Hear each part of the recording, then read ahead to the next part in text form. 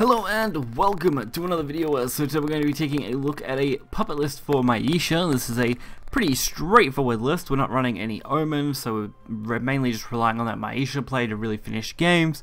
We are using Apostle of Destruction combinations, Sylvia combinations, and of course Omen of Craving, just as a full-on board flood setup. Honestly, you could probably easily fit in something like Omen, probably just messing around with things like Little Puppeteer and a few other combo cards here, like Apostle of Destruction maybe, and putting those in could work out, but we're going to get right into this and check it out.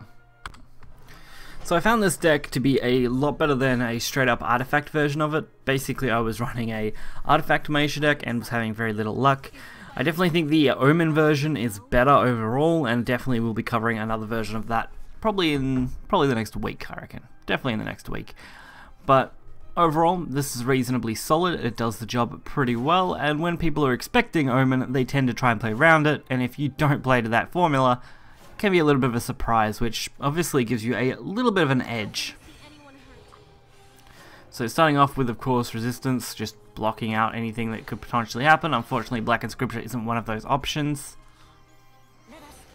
So I go for a early Hero of Purgation, mainly trying to set up for the Apostle, as Apostle felt like the best bet since they'd already used Banish. I expected them not to really have anything else again. To have another Banish would be reasonably unlucky. So that means I actually have a chance to use my Isha earlier than turn 10 if I could get the potential puppets, although this hand is not perfect for that. At least the Haven matchup is usually pretty decent. So Victoria is going to allow us to, of course, remove this lion and gain a puppet, so a little bit more value. There is the Saint Hairs. Saint Hairs has become a very common deck now, which isn't necessarily a bad thing. I actually quite enjoy seeing those bunnies. It's definitely one of my favourite cards from the mini expansion, just based on artwork and effect. And going into turn 6, we are going to be able to wipe out at least 2 of these pretty easily, while of course setting up a pretty decent Maisha play.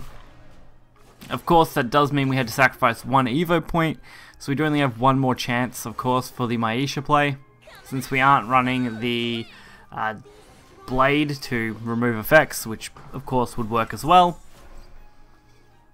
But this deck does a fairly decent job of board control without Evos, which is probably why it performs as well as it does.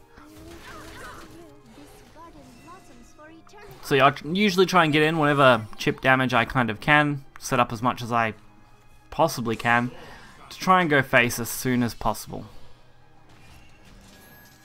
So the double trade with the Holy Cavalier,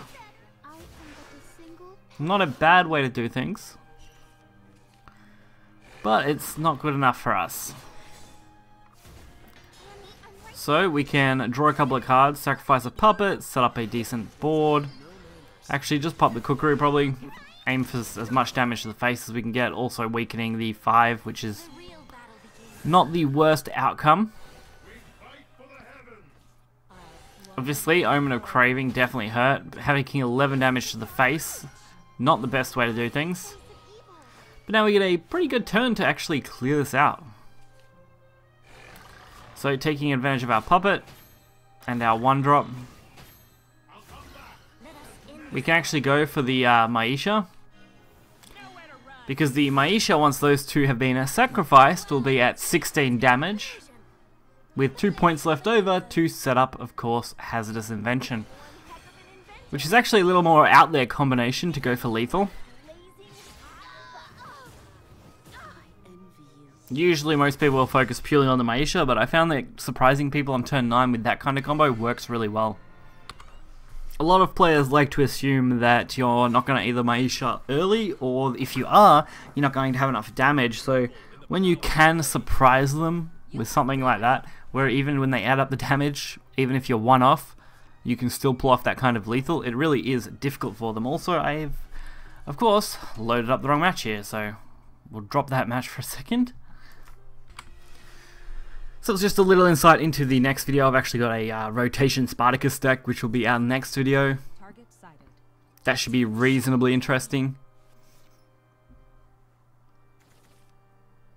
But this isn't a bad starting hand. It's a little clunky, but Against Rune, keeping the resistance is actually pretty good.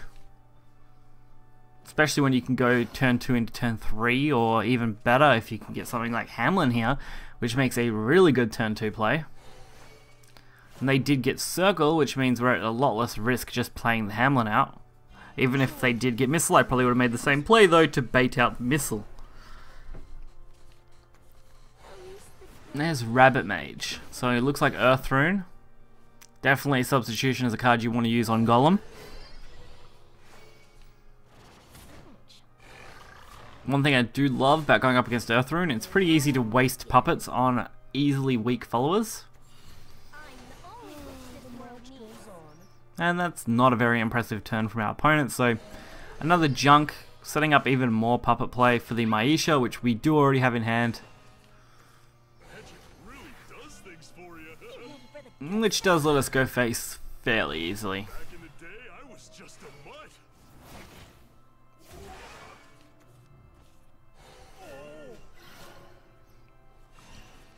Turn 5 isn't looking great. I did end up using a substitution because we have 2. They're only really going to play 1 golem at a time, which will probably come next turn, so making that play definitely was the right choice. And now protecting our board from any major risks as far as just removal goes. Of course, a lot of runes removal is damage based, so it's not the best way to defend, but it saves us a little bit. So now we get a decent chance to ram these followers in, banish it so they don't get any earth sigils, or the card back, which is the bigger bonus to that, and even aim for potentially hazardous invention for kind of those extra lethal points that we'll be looking for. And I did decide to sacrifice a puppet for some extra draw. There is the Magic Founder. That one's a little tricky to deal with. That's probably what they were aiming for. They wanted to go for the Magic Founder Goblin combo on a basically full board. I can definitely see that being a really good strategy for them. But we're going to go for, I think, 5 damage to face this turn. Putting them at 11. And trying to protect ourselves. Even if it is just from the surface. Fortunately, Staff of Whirlwinds is going to wipe this. But we do only have to survive a couple of turns for this Maisha. Which does give us a chance to set up these inventions. Since we don't have any other plays and we do have Loco, that should save us next turn. Legendary Fighter and a Witch Snap. So the only risk for Legendary Fighter would be, of course, if they went for the Evo effect, which obviously they can't do. We did end up getting the Apostle, which would make an interesting combo with the Maisha. But I decided not to go down that path. And just go the Loco to get an extra puppet. Since there really wasn't a need to take any big risk. Especially with this setup. The only real issue would be a ward, and I'm pretty confident that we can find a way around that. And for the finisher, the Maisha play should be way more than enough now. So she will have a 4 damage in stat, plus of course the boost of 20 for 24 damage. Quite comfortably. No real big backlash issues on that match. So definitely a reasonably solid deck, definitely compared to the Artifact one. Both Blood and Artifact have been the 2 decks I've struggled with the most in the variants that I've got at the moment. Of course, Blood being the worst.